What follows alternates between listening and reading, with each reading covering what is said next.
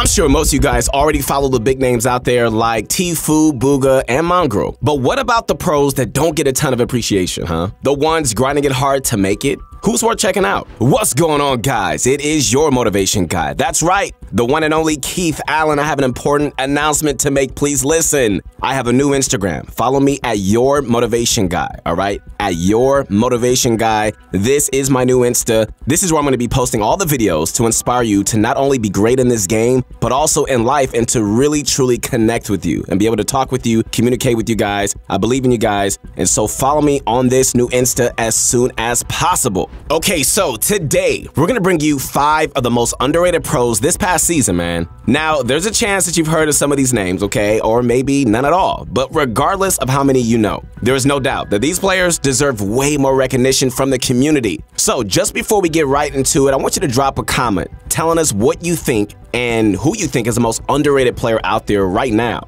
And just try not to mention yourself, okay? And do make sure to check out ProGuides.com, where you can learn straight from the top level players. Our courses are updated weekly and feature tips and tricks that come right from some of your favorite pros. And at ProGuides, there's a direct one-on-one professional coaching, which is awesome, where we can help pinpoint the weaknesses in your gameplay and help you improve on them. So, you want to get better? What are you waiting for? Check out the link in the description. It's time to sit back, relax, and grab my favorite candy. And I'm not sponsored by them. It is just my favorite candy, though. I'm not gonna lie about that. It's that Bunch of Crunch, and let's do this. All right. So first up on our list, it's Arkrum. Arkrum's a 16-year-old from California, and as you can probably tell from the title, kind of crazy underrated though. Yeah, a decent number of people know who he is, including yourself probably, but for the amount of success that this guy has had, you know, we feel like everybody should just know his name. So what kind of success, you're probably asking, right? How about double qualified for the World Cup? Yeah. In the first week of dual qualifiers, Ark and his partner Falconer finished first, quickly securing their spot in the finals. For a while after, you know, Arkrum really struggled to qualify for solos. It really seemed like he wasn't going to make it. But eventually, in the last week possible, he got first place, and he became one of the few pros to qualify for both events. That impressive display over the qualifying weeks even got him signed to 100 Thieves, an org he's still proudly a part of today. At the World Cup finals, Arkrum's solo matches were sort of a struggle. There, he managed to finish 53rd. Hey, that's still 50,000 in the bank. In duos, the contrary happened. Ark and Falconer popped off. They absolutely slew out, getting 5th place and earning themselves about a cool $500,000 each. Yeah, that's not a lot of money, huh? Yeah, right. You know, that's a lot of talk about his history, but just how is Arkrum so dang outstanding? What makes this guy stand out? Good question. Well, this kid has a brain like no other, all right? Not to put down his mechanics or anything like that, but his aim and building abilities are just about what you'd expect from a pro. But his IIQ, guys, is where this guy shines. He's always finding kills in such smart ways. You know, whenever we watch him play in a cash cup, he controls his landing spot, risky reels through smart flanks and positioning. He rarely takes engagements that put him at a disadvantage. For him, it's all about gaining every edge he can. Not just in the early game though. His smarts carry on for the whole game. Like in this clip right here, and I mean right here. Most pros faced with this scenario would probably just try to tunnel in and end up dying in an impossible 1 versus 4 situation. But not this guy. He takes height from the storm, manages to sneak in, and lands a meaty shot. He then goes on to control the verticality, picking off the remaining players one by one, and ultimately securing the match for his team. Perfect execution of a genius play. Now, let's see who's up next. Alright, so look at this. Coming in hot, it's Triggy. Triggy's a controller player from the US that's recently been dominating in his region. He's only got a few thousand followers across his Twitch and YouTube channels, so he's definitely one of the more unknown players on our list. But don't let his follower count fool you, okay? With the skill that he got, he's worthy of a lot more. You may have noticed that Triggy's the first controller player on this list too. That's because despite what you might think, being a competitive controller player is insanely difficult, guys. Yet Triggy's managed to do pretty well for himself. He's been involved in the comp scene since like nearly the beginning. His first big showing was the Secret Skirmish tournament in early 2019. There, he partnered up with Bizzle and managed to finish comfortably in 4th place. Ever since then, this guy's been grinding hard and consistently placing in more events. Like just recently, Triggy took third in a cash cup. And while everyone likes to meme on controller players for their aim assist, I get it. It's evident from watching Triggy that he doesn't rely on it too heavily in the first place. You know, a lot of his kills actually come from smart positioning and exceptional in-game rotations. He goes in with the correct mindset, and he knows things like when to contest high ground versus playing it safe and at the right time to look for limbs. Triggy's team play is solid as a rock too. His squad got a couple of top 10 finishes in the FNCS this season, qualifying them for the finals. You know, what we love about his team is that it consists of 3 controller players, Triggy, and 2 guys named Harmful and Vayne.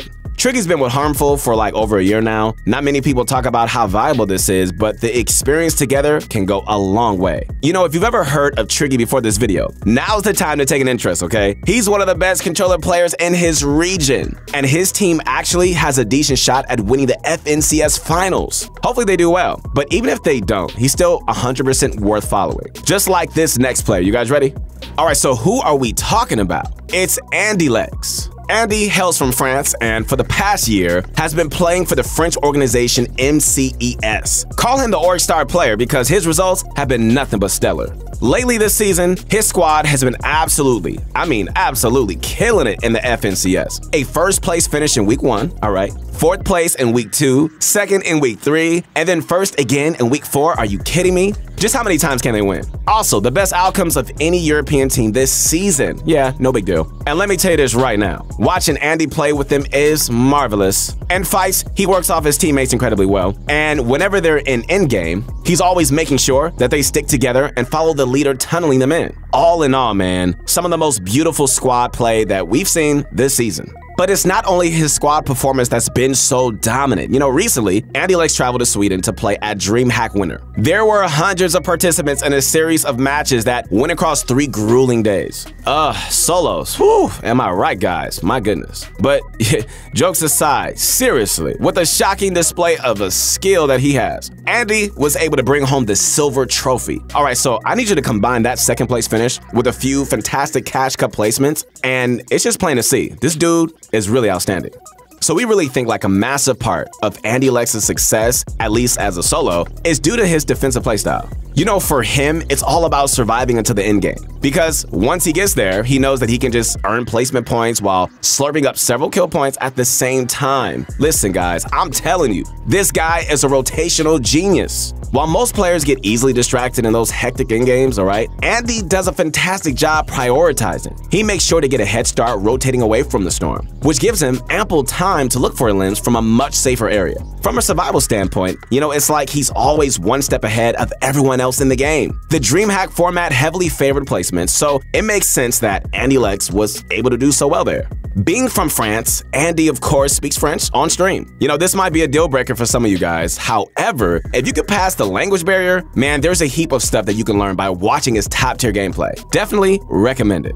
Speaking of French players, the next underrated player on our list is Nate. You know, Nate's sort of always been well known in the French community, but outside of that, you know, you'd be surprised to hear his name. And that's disappointing because honestly, you know, he's one of the most mechanically gifted players in not only in Europe, but actually in the entire world. He is so darn good, and yes, I just said my favorite word, darn, that when Mongrel and Benji Fishy were looking for some new squad mates in October, they snagged Nate right up. There was a bit of a rocky start at first, all right? I don't know exactly why, but you know, they managed to fix the issues pretty quickly. Going forward, they placed in the top 10 3 times in a row, guaranteeing their spot in the finals. All right, so let's talk a bit about his history and what else he's accomplished. Nate's first dominant showing was in the Share the Love solo event, where he placed 2nd, just behind his current teammate Mongrel. This tourney wasn't huge or anything like that, but hey, it was still a pivotal moment for him. From there, he went on and qualified for the Solo World Cup. Not in the 7th week or the 5th week, I'm not even talking about the 3rd. It was the very first week of the qualifiers he earned his seat. On the big day, he gave out an amazing performance, earning himself 8th place and a bit under 400 grand.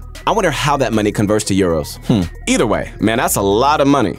And just by watching Nate play, it's obvious just to see how he's made a living as a fragger. Like we said earlier, guys, his mechanics are mind-blowing. I mean, out of this world. Building, editing, aiming, man, whatever you want, he got it. absolutely masterful. When combined, these skills make him one of the mightiest box fighters in the world, which we all know has been dominating the competitive meta for pretty much the past year now. We're talking on par with his teammates, Benji and Mongro, as well as other pros like Bugha and Kanata. You know, I know this word gets used a lot, but Nate is undoubtedly cracked. All in all, you should definitely be on the lookout for him. The last underrated player on our list is Epic Whale. You might recognize this NRG esports member from his phenomenal showing at the World Cup. And while he's probably one of the more popular players on our list, the recognition he deserves just isn't there. Epic Whale's just been so consistent for the past year, guys. He had hardly any trouble qualifying for the World Cup solos. And with a quick partner swap before the last week, he qualified for duels as well. Out of all the players that participated in both events, all right, check this out. Epic Whale averaged the best results. He finished 3rd in solos and 12th in duels, netting himself a crisp $1.25 million. Wow, that's a lot of money. I wonder what he's doing with all that money. Man, hook a brother up. Come on now. Ever since he won big in New York, he's been straight up rolling through the competition and online events. Right now, his NA West squad has won 2 out of the 4 FNCS qualifier weeks. And in the 2 they didn't win, they still finished high in 3rd place. Massively impressive, I may add, considering how stressful these events really are. His solo skills haven't dropped off either. It seems that every single week, man, Epic Whale has been just raking it in with the cash cups. He sold just recently. He got back-to-back 2nd place finishes, and he rarely finishes outside of the top 30. The amount of skill and game knowledge needed for that level of consistency is unreal. Epic Whale's one of those players that have the complete package. He's very efficient with his building, not too fancy, but that's what we want in a battle royale. He's always on point with rotations, has remarkable aim, and the game sense needed to clutch out scenarios most of us wouldn't even make it out of, okay? So the next time that you and your friends are all discussing who are the best players in the world, mention Epic Whale. His name definitely deserves to be brought up. His tournament results going all the way back to the Share the Love event are simply beyond reproach. Fortnite did recently put out this really inspiring mini documentary on him. So hopefully he gets a lot more exposure from that, because no doubt, this brother has earned it. These players aren't in the spotlight, so their playstyles aren't as known compared to more prominent pros out there. I get it. Which means that, there's a lot you can potentially learn just by watching them. So make sure, guys, you check out Arkram, Triggy, Andylex, Nate, and Epic Whale.